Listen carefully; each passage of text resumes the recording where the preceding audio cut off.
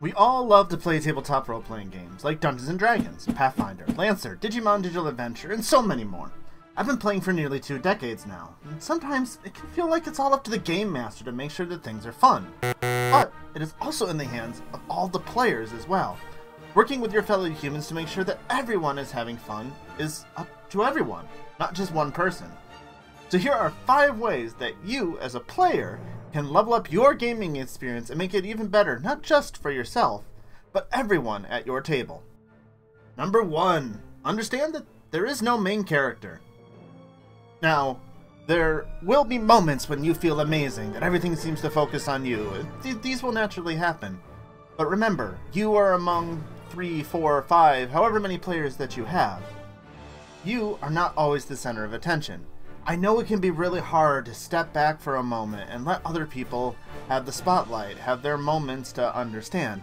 But if you want them to be all the more exciting, then you need to give people their space.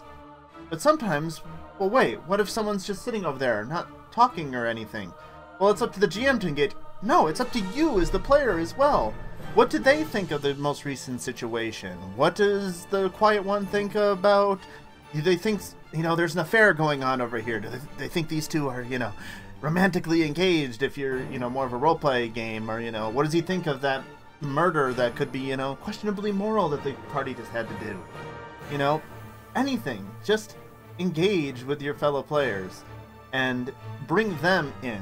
If you want to be one to try and hog the spotlight and instigate things, do so in a way that helps bring others in and be able to enjoy it as well. Don't make it all about yourself. It can be tempting, but trust me, if you make it easier for everyone to have fun at the table, you will have more fun as well. Number 2, knowing what your character can do. Now, of course, everyone at some point is going to be new to a game. You won't always understand. Or, you just picked up a new character and you're just starting to learn. We all understand that. You need to be patient and guide and help the new people, and they may become great players themselves.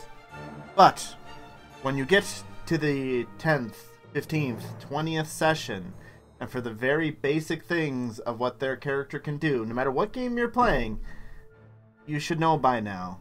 When they're asking what's a D20, if you're playing a 20-sided die-based system, there can be a problem there.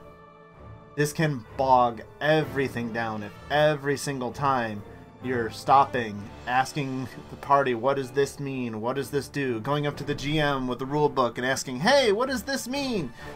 Just read about it. Know what you can do. There are always actions that all characters can take, and there's the ones that apply to you. Of course, some monster is going to come out of nowhere and completely change what you might want to do. But that happens, and people will understand. But if you at least understand the basics, you will make everybody at the table happier, and you will keep things moving, making it all the better for you and everyone at the table. Number 3, make sure to give your character some motivations. Now, what does that mean? You can create this grand, epic backstory of 80 pages long that I don't recommend doing this, in all honesty. Most GMs will know and make a few bullet points to understand what about your character is given in a backstory. Unless they really need something for inspiration, they might dive deeper into it, but knowing just a few key things about your character is very important. But for every single game, you need to have a reason why your character is here, is with this party. Why did they leave whatever it was behind and come and join this party, this adventure? Now, you don't have to make it exactly like, oh, they knew a specific person, they knew these people in the party. But it's why it's such a trope in superheroes of, a dead uncle, a dead parents, or things like that, that either they're out for revenge for their killer, they're, using their words to guide them into the future and become better. But it doesn't always have to be that tragic. Were they some chef that was completely embarrassed by some other new chef that came into town, was forced out of their business? So now that they're out adventuring, trying to find newer, better ingredients so they can come back and shove it in that chef's face. Now, that's not, deep, gritty, dark backstory, but it doesn't have to be. But it gives him a motivation. Gives anything that the GM can use to dangle in front of a character and get them to do something. This can be knowledge, this can be finding some person, some item, anything like that that gives your character a clear motivation is something that will always help your GM move forward. And it can also help your fellow players in knowing what drives you. They can understand that, you know, if they hear something about this particular person or this particular beast that wrecked your village, they know that they can come to you and tell you, or know that you're about to fly off the handle when that comes and be able to work with you to calm you down and make sure that you don't accidentally go all murder hobo. Don't do that. That's never fun for anybody. But give them some motivations so you, the GM, everybody at the table at least has a basic understanding of what they want. Sure, this can change over the course of the campaign with the main story possibly taking over that motivation, but give them something to start. A simple base point that can be as simple as a sentence that gets them going and being an adventurer. Number 4, pay attention. Sorry, are you still paying attention? Did you make it this far? If you made it this far in the video, make sure you like and comment down below about some other tips that you have to other players and let me know what you think. But pay attention to what's going on. I understand the other player is engaging with the GM one-on-one and, you know, talking to the captain of the ship and you're off somewhere else. So you begin to become disconnected from the story for the moment, or it's in combat and you just took your turn, so you have a lot of time between your turns and you pull out your phone. Unless you've agreed to this at the table, don't do that. You're showing that you are not invested. You don't care what happens to the other players. You don't care about the story of what happens in the combat. And then when your turn does come back up again, you have no idea what's going on and then have to take longer on your own turn. If everyone is doing this, it is unbelievably frustrating that you have to tell them for the 3rd, 4th time that it's their turn. Then they have to ask, oh wait, which monster is that? Who's that near me? Oh, you're down? It can just slow everything to a crawl, not only because they're taking time on their turn, but you have to re-explain what's happened again. What just happened 5 minutes ago. It will drive players and GMs up a wall. So please, just be courteous.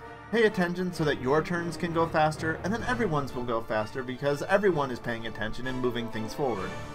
Again, as I've said, there will be suddenly the giant monster comes careening down from above and changes everything, so it might make you take more time on your turn.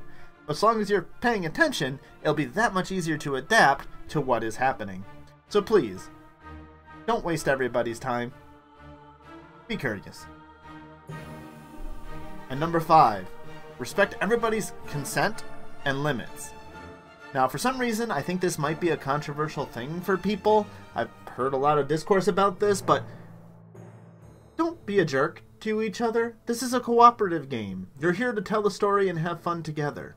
Especially if you have a session 0, which I have a video up here if you don't know what that is. Discuss what you are willing to experience in a campaign. Has there been bad things that happened to you as a child, so you don't want to see bad things happen to children in the campaign? Are you someone that doesn't want sexual content, or torture, or any other extreme things that can certainly happen in Dungeons & Dragons, or any other tabletop that you're playing? With charm spells, and people being unconscious all the time, they have no say in that moment what's happening to that character. But as a player, make sure that you understand everyone's limits and abide by them. If someone is in a relationship and therefore doesn't want to touch on anything that is of a romantic nature in the campaign, or just doesn't want to anyway, even not in a relationship, then that's fine. Make sure you know this and don't push things onto other people that they don't want. If someone is quiet, you can go ahead and try to approach them and ask them, you know, hey, what do you think? And everything like we said before. But if for some reason they do not want to talk about something or do not want to engage in something, for whatever reason, as a player, respect that. Don't push anything on them that would make them uncomfortable, because this is a safe place. We're a bunch of usually grown-ups, sometimes not always grown-ups, playing a bunch of make-pretend to escape the real world and have some fun. Don't make it overly dramatic and terrible for anyone. That's not going to be fun for you or anyone else at the table. Make sure that this applies for players, game masters, anyone at the table. Know the limits of your fellow players and don't step on them. Make sure that you understand they're people too.